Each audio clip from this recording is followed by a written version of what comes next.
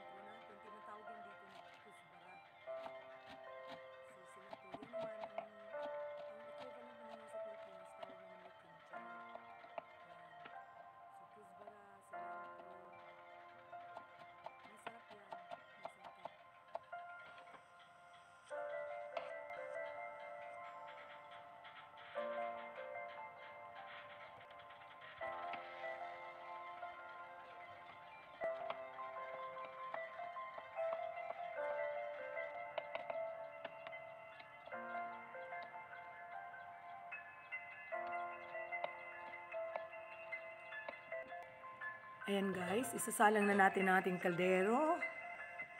At pag ito'y uminit na, lagyan na natin ang ating olive oil. Mga 2 kutsara. Ihalo na rin natin ang ating. Ayan. Ayan muna natin uminit. At ihalo na natin. Sobrang yata ang init. Para umusok. Ayan, sa sunod ayaw ko nang gamitin itong kaldero na to guys kasi ano siya, makapal yung bottom niya, kaya yun ang ginamit ko. Kaya lang, ang init, madaling makakasunog ng niluluto. So ayan, hinalo na natin yung bawang, hinalo na rin natin yung sibuyas, at saka yung kamatis na isunod na natin. Ayan.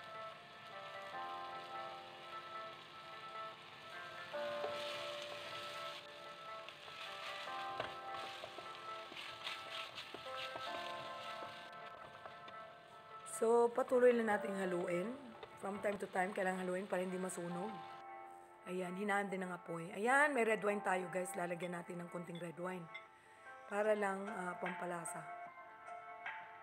Optional siya guys ha. Hindi talaga necessary. Pwedeng maligam-gam lang na tubig. Pwede rin yung konting bagoong. Halo na natin yung ating green chili. Yan. Halo-halo lang, halo-halo.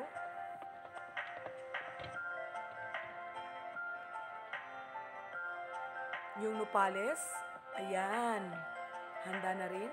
Paki-check na lang yung ating other video. Doon, pinakita ko sa inyo kung paano pag-harvest ng nopales at ang paghahanda nito para maging sangkap sa pagluto. So, yan na. Ang cactus natin, guys. Nakahalo na. Halo lang.